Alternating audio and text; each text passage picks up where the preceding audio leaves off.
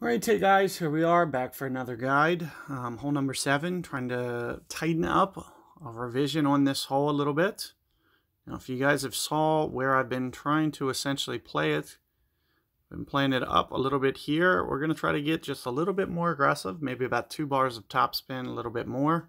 I'm going to try to land at this same spot. I really kind of like this landing zone. It's kind of controlled. You don't have to worry about the backspin too much or anything, which makes this kind of feasible, kind of like a, not too bad of an option. So you can see with about how much I'm curling, did catch a great ball. I don't think that's really going to be a big deal breaker. Ultimately, I like to get a little bit more forward here. The more that you get it down towards the edge of this fairway, the more that you can ensure you won't need to get into sniper range. So getting up here is one of the things that you want to try to do.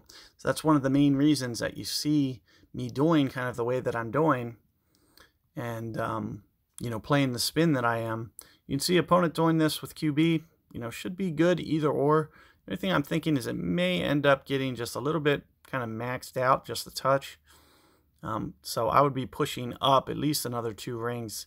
This is going to definitely wind up shorter than mine because it just didn't quite get aggressive enough on the sand.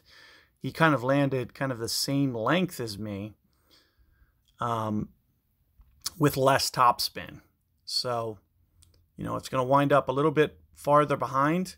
With that being said, you may start to tweak a little bit, towards that max club to where sniper may just...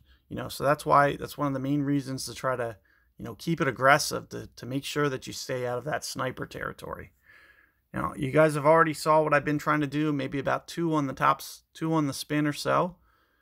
With some ball guide offset, you can see how offset my ball guide is. It's pretty substantial here. Additionally, we're going to go very aggressive on this ring adjustment on top. So if it's a 12, I'm thinking maybe, 17, 18 rings plus that ball guide offset. So there's 8.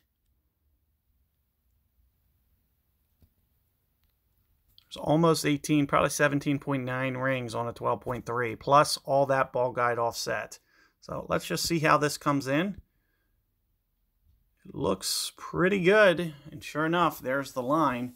So it did come in with just a tiny bit of speed, but with it perfectly coming in centered. As you can see, I was able to get it.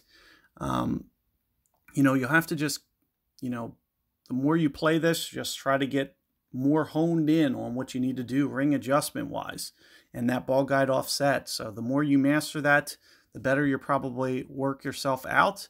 So good luck there, guys, and I'll see you guys on the next one.